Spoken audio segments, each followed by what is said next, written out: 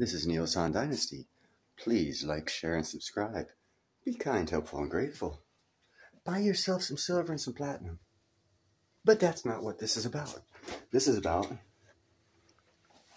more evidentiary proof that I've already told you guys about of where platinum and gold come from originally in the stars. And here's just a little quickie on someone else saying the exact same thing that I've been saying, but they've got like 8 years of college, so you can believe them, even though I've been saying it for a long time.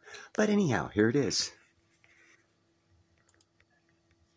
Milisavljevic studies exploded stars, which were the furnaces that forged the first heavy elements from a cosmos of simple helium and hydrogen. Every time there's a supernova explosion, it's producing the raw materials for life. The iron in our blood, the calcium in our bones, the oxygen that we breathe. Love that oxygen.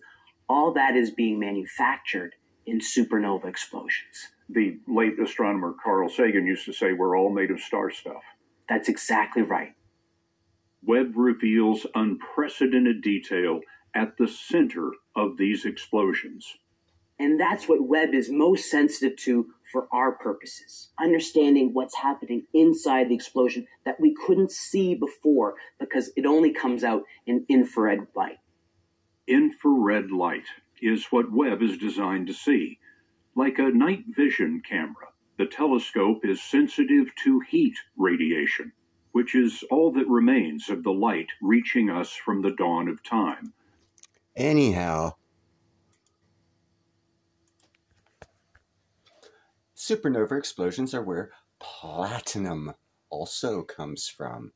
So, since we know Betelgeuse is fixing to explode into a supernova in the next 10 or 20 years, cool. But anyhow, this is just more evidence that we are stardust, and so is platinum. And platinum comes from supernovas exploding, or two supernovas colliding, or whatever. But anyhow, I hope you guys enjoyed this report, proving that platinum comes from the stars, and there's more platinum out there than there is on Earth. I've got a guy climbing up on me. Oh no, I'm being attacked.